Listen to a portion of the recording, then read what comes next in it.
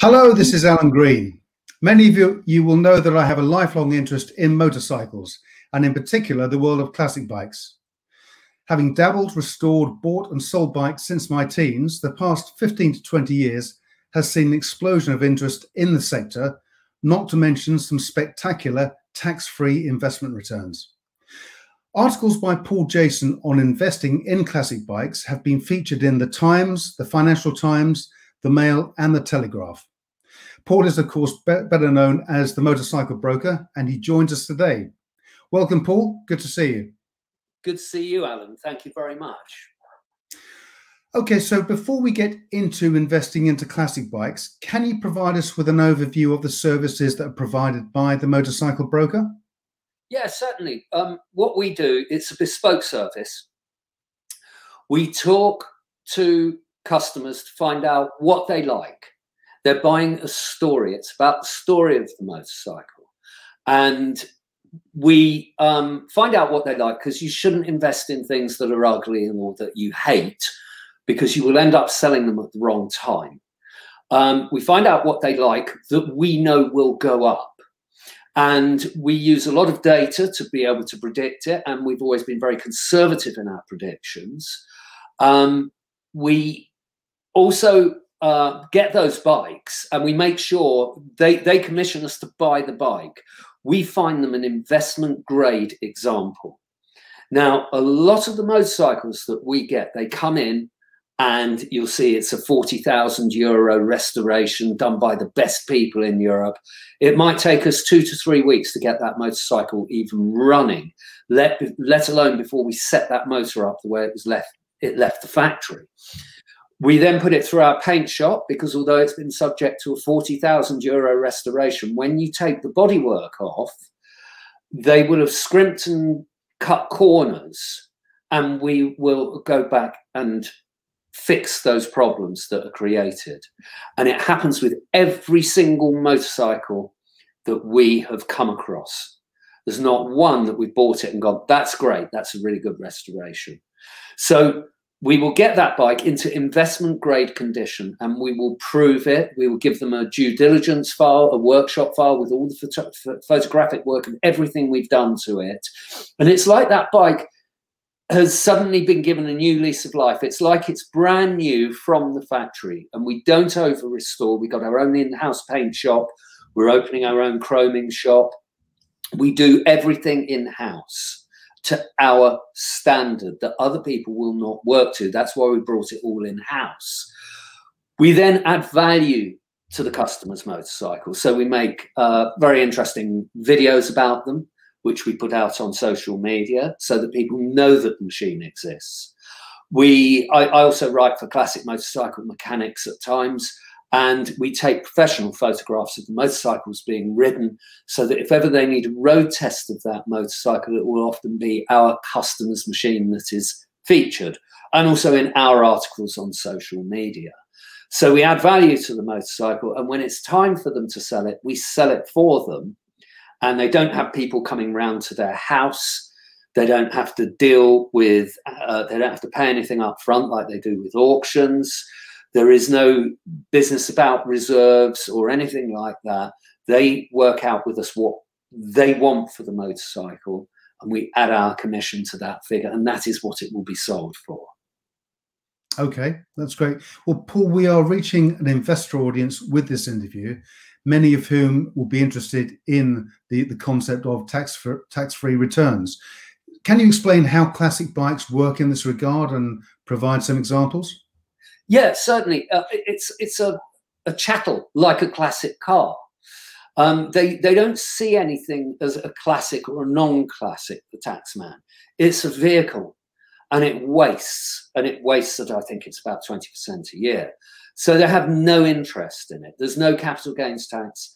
There's no income tax. Unless you're trading, if you're sort of selling 6 bikes a month, and saying, well, I'm just the collector, they will charge you VAT on the difference between what you buy and sell it, and they will look for income tax. But if you have a personal collection, that collection can go to hundreds or even thousands of motorcycles if you want. There is no tax. It's only if you start trading them. And in that time, you will be able to sell them and make a profit and keep that profit. So it's a wasting chattel. Okay. I'm going to bring a slide up now, Paul, with some examples of motorcycles. Can you talk us through these? Yeah. First of all, you got the 1974 Kawasaki Z1A 900, 4,400 in 2010. Today, they're 25,000 plus for a proper investment grade motorcycle. They have coded date stamps on a lot of the parts so that you can see whether it's original and whether it left the factory with those components. So those are the ones that are investment grade, and they're very, very, very rare. They didn't make a lot of them to begin with. And also the thing to remember with motorcycles, many of them got crashed, made into choppers where the frame was cut, raced, broken up into spares. So they disappear from the market far more than cars do. And they made less superbikes than they did cars back in the day, when everyone remembers these things, which is what prompts them to buy them today. Alan Milliard is an interesting character. He makes incredible motorcycles. He's built a Dodge Viper V10 800 brake horsepower motorcycle. He uses the motorcycle broker to sell his vehicles when he very occasionally sells them. And he's very well known because he's on the Motorbike Show on telly. He's got 4 million global followers, and he's kind of an icon now. 2 of his motorcycles are in the Barber Museum, which means that his motorcycles are really sought after. And back in it was in 1973, the bike was built. It was in 2010, he sold one of his 4-cylinder 2-strokes. It went for 15,000. There's one here that an investor owns. If it's sold, it'll go for 65,000 and not a penny less. And it will sell. There is someone out there who will want it, and they can't go and buy another one, so they're unique. The MV Agusta 750S is an iconic motorcycle, and you have to be very careful of fakes. They made just over 600 of them over a 5-year period, and you could buy these in investment grade condition in 2010 for £30,000. Today, a proper investment grade ones, yes, there's cheaper ones, they're not correct. There are no bargains in this anymore. You're looking at 125,000 by the time everything's done and it's up to spec and it's right and all the due diligence is done and the factory records are checked. You're looking at 125,000 for one of those. But those are going to go into 7 figures, there's no doubt, within the coming 10 years. It's like the Alpha 8C of classic cars. So those are very, very rare motorcycles. Okay. Well, Paul, you mentioned classic cars there. We will be looking at the classic bike market versus the classic car market in a future episode. Now, Paul, as you know, I've got a 1979 Honda CBX 1000. Can you explain to us what has happened to this bike over the past 10 to 15 years? It's remarkable what's happened to the CBX. I always knew that bike would really take off. Its place in history is fantastic. There's a great story behind it.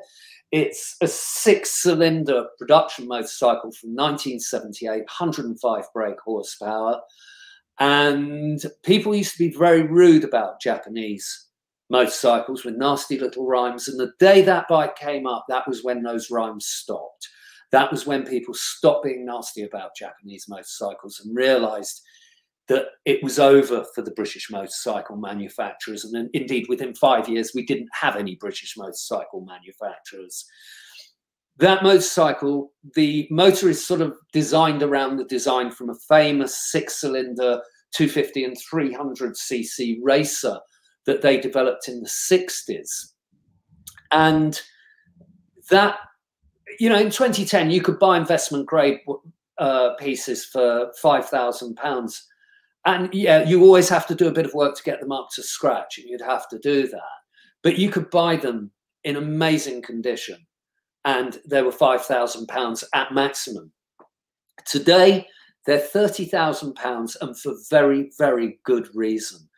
It takes an awful lot of work to get them to investment grade if they're correct to start with. If it's got a different engine in it and there's certain parts missing, it'll never be investment grade.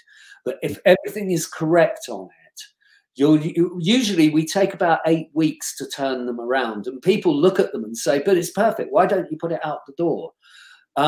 There's no way. If you put them out the door, you're going to land the person with a black hole that they're going to be throwing money into. If it's set up correctly, it's fine, and all you have to do then is change the oil every 1,000 miles, the filter every 2,000, and check the valves every 16,000, and it will be fine. But if you don't get it up to spec, it will be nothing but trouble, and quite often they will never be right. But that is an amazing motorcycle, and they're going to go to 6 figures quite rapidly. It was only 18 months ago they were 20,000. So they've gone up 50% in 18 months. People are cottoning onto them. The FT, How to Spend It, spoke about them. That's kind of raised awareness. People are beginning to understand, no, the CBX is the one. Excellent. So we're really seeing some spectacular returns from classic bikes now. Talking about these returns, let's have a look at some of the more exotic examples among classic bikes. I mean, the CBX is certainly one of them. So I'm going to bring up a slide now with, not that one, with some Ducatis. Can you talk us through these Ducatis, please, Paul? Yes, they're phenomenal. The Z Stripe, they don't know how many were built. It's between 50 and 100 globally.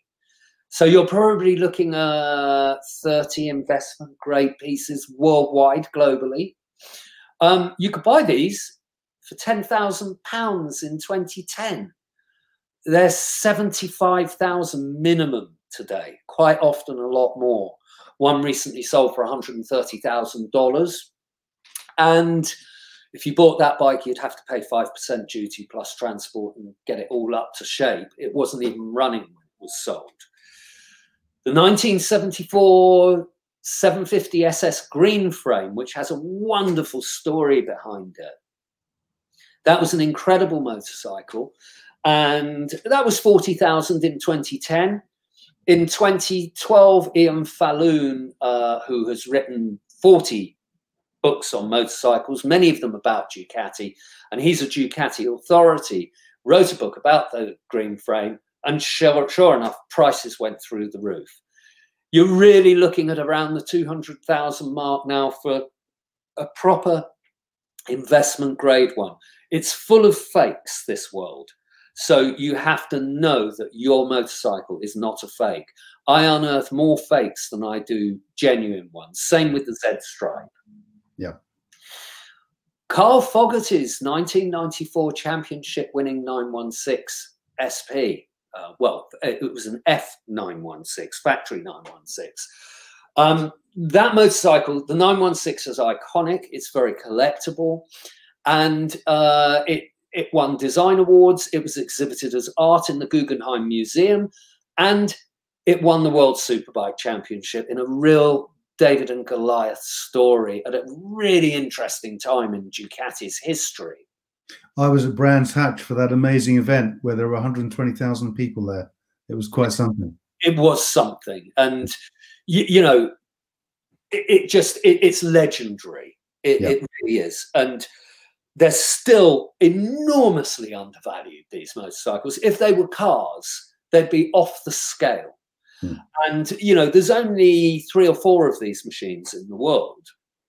And somebody rang me in 2010 and said, I'm standing next to Foggy's bike. It's 25 grand. And I've got a little bit of work to do to it. It's all right. And I know where the front wheel is for it, but the rest of it's easy. Oh, I don't know. I mean, it's a lot of money to pay. And I just said, just put the phone down and give the man the cash. And he said, but it's so much money. It's too expensive. And I said, it isn't. Put the phone down and give the man the cash. He did.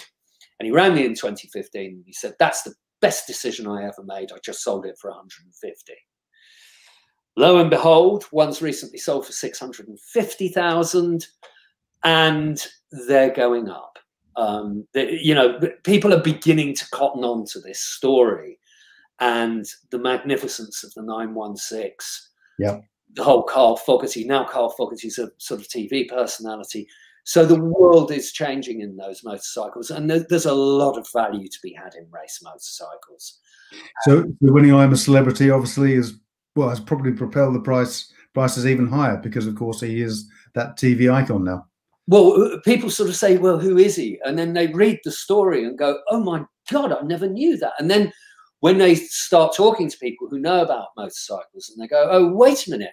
So Ducati was a little bijou motorcycle manufacturer, and they took on and beat Honda, Suzuki, Yamaha, Kawasaki, and all these giants with all their money, and they absolutely tore it up. And they did. Design was amazing of the 916. It was a beautiful bike, still is.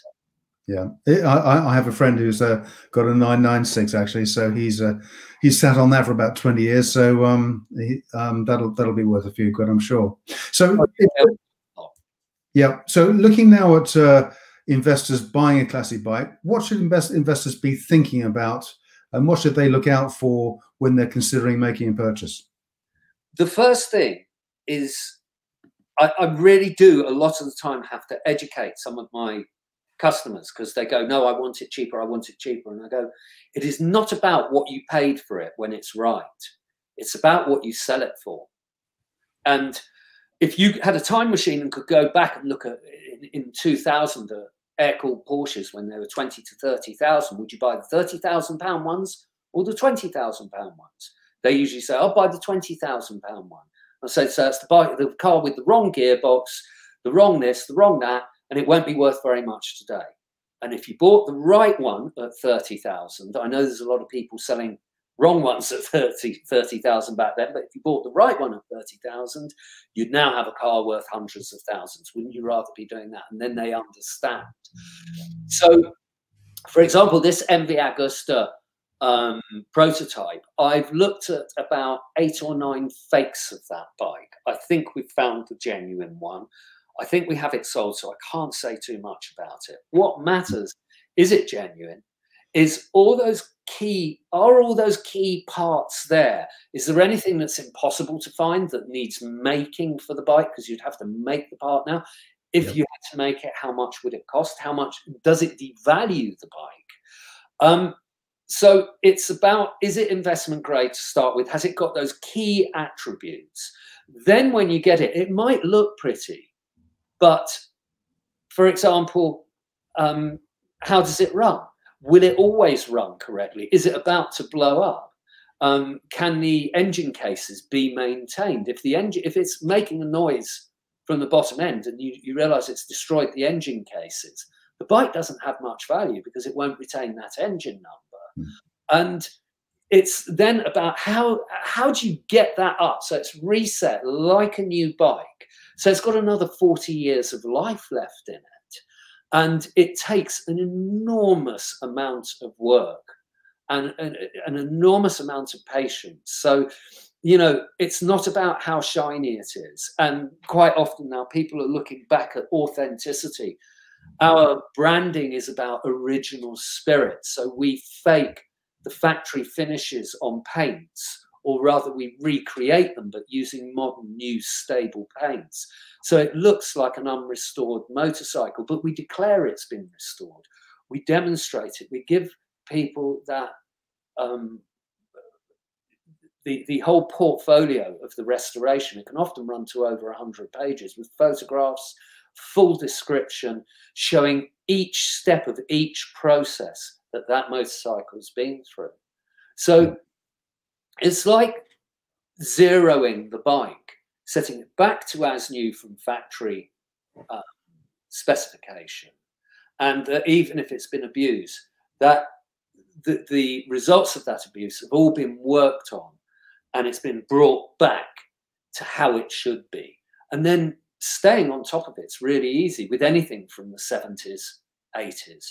It's very easy, but the problem is they're always being run with something not right on them, which causes other problems. Yeah. So it's not about how much you paid for it or how little you paid for it. It's about how good is it?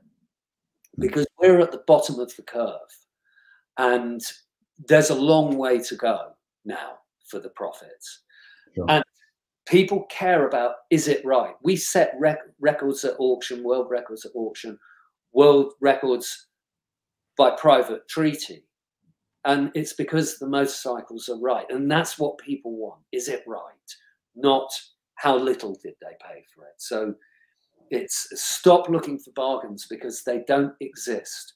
And if you think you can sniff them out and that you can do better than us, come to us and we'll buy the motorcycle from you, is what I say. And there's never been anyone managed to sell us a motorcycle who claims it. Good. Okay.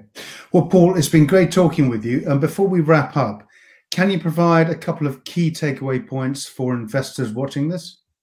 Yes, invest in what you like. Get advice. And I would say it's best to buy through someone who knows. Auctions, I don't want to speak badly of auctions. It's been a long time since I've seen much value from them. The auction sites, we haven't bought off there. Actually, I bought one for a customer. It needs a lot of work, and that's the first time in 5 years. And it needs an awful lot of work, massive amounts of work done to it. Okay. So I would say get professional advice and let people do their job, and while you go and do yours.